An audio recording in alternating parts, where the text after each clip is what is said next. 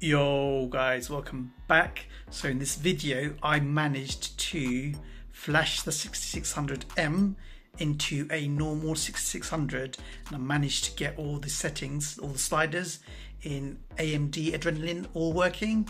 So I need to test it a little bit more further, but I'll show you what I've done so far, and yeah, let's have a look.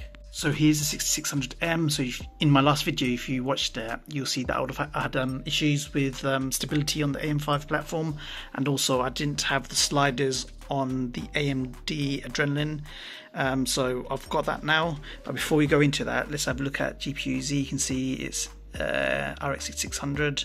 So I flashed it to the 6600. And if I go into here, you can see it's coming up as 6600.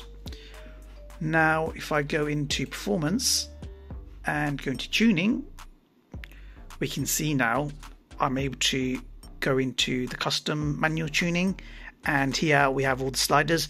So at the moment I'm messing around with it. Later on I'll be doing some overclocks and things like that to make it a bit more powerful, but at the moment because I've just made it work, I thought I'll make a quick video just to show you guys.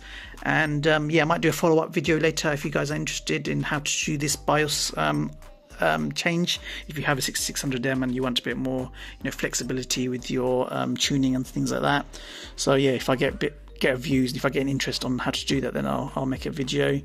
But yeah, a good thing about this is also I've got all the access to frame generation, fluid motion, all of that stuff, and it's working on the latest build as well. So we got this build today, you can see here 21st03, so it's working, and I've done some benchmarks on Firmark just to see what kind of performance to get. At the moment it's same as the last test I've done on the 6600M when I've done the Firmark. It's a little bit, it's a little bit better, but I just need to tune it, and I think I can get more out of it. What I need to do is go into more power tools and unlock the voltage. Sorry, yeah, it's a bit, autofocus is bad and I'm just like all over the place.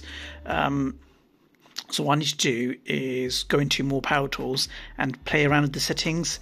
Hopefully I can get the voltage higher than what it's set at the moment. You can see here it's at 1050 at the moment, so I'm trying to get to 1150 or something and then push the clocks in further.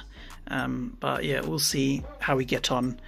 The only problem I'm having at the moment is if I do this, if I play around with the VRAM tuning, if I apply that, you can see that goes back to, it doesn't hold it. So what it doesn't like is the VRAM being changed. So let's put it back again. So I need to figure that out. But yeah, that shouldn't be an issue. I can mess around with it, and yeah, we'll find out how it goes. So yeah, that's it guys. If you want to subscribe, then do that. It does help me out and it gives me more motivation to do more videos and like do these little hacks and stuff. It was kind of risky doing it because I could end up bricking it, so that support that you give me gives me that motivation to do more stuff, and it helps out with the channel so I can buy more products and things like that. If you want to become a member on my channel, then yeah, you can go ahead, send you like 99p for the month, whatever. It's not much, but yeah, if you want to do that, it helps me out as well. I'll probably be able to buy like better graphics card and do more riskier stuff, like these kind of stuff.